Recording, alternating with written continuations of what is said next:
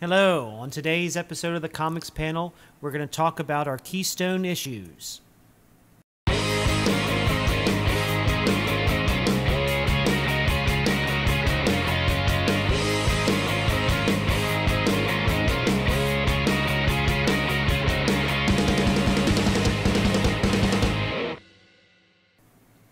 All right.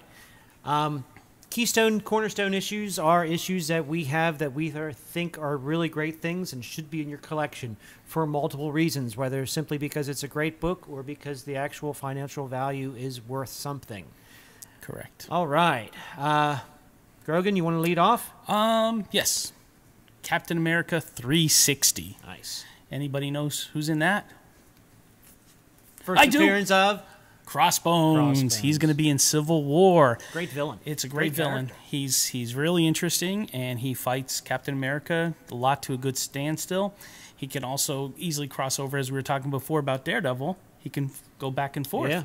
So he's going to be good for the movie, and if you don't have it in your collection, it'd be good to get it in there, not just because it's low and could go up, but it's a great read of a great character. Yeah, great introduction, too. Yes. How about you?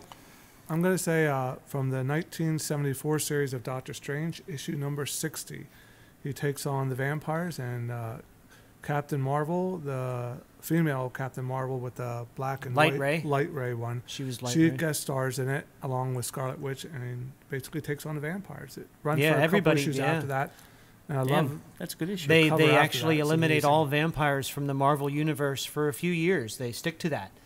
And Good artwork, it all good happens story. in Doc Strange. Heck yeah. Never knew that. That's a great issue to get. A great series, 12 or whatever issues. They're all reasonable. I stumbled across one at a comic book store the other week, and it's like, oh, I should buy this. It's like, oh, you know, but they didn't have the whole set. But I'm gonna get the whole storyline. So. Oh, it's great. It's cool. Can't wait to read that. That's a good one. That's a great one to get. I think it's like 5 or 6 parts in the graphic novel. So.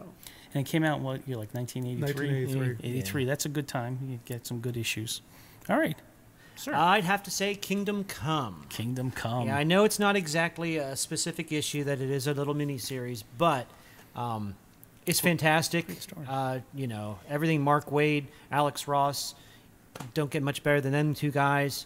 It's an Elseworld story about superheroes and in the future and how things have changed and how the old-timers have to step back up and set things straight. Just really great storyline. You can really see the differences in the future characters, and some have really changed, some have not so much. Some are dead, some are new. And just really cool stuff. Since it's under the banner of Elseworlds, nothing has to stay true. Yeah, it doesn't have to stay true, which is always cool as far as I'm concerned. They can you know, do you can just anything. have a great story, and He only it has doesn't have to be more. Superman only has one leg in this issue, Yeah. but he's Not okay with quite. that. He's okay with that, and there's nothing you can do because it's Elseworlds. I never have a big problem with Elseworlds, but that is a great read. It is Absolutely a good thing to have. Should be in your collection. Definitely should be in your collection, just for the read alone, and the great Alex Ross, who drew it. So, do you think we covered it? I think that's Yeah, about these it. are good Those are issues to issues have. that we think should be in your collection. Get them in your collection. If you're tired of the same old story, please turn some comic book pages and leave any comments in the box below. And like us on Facebook. Subscribe to our YouTube channel. Thanks. Thank you.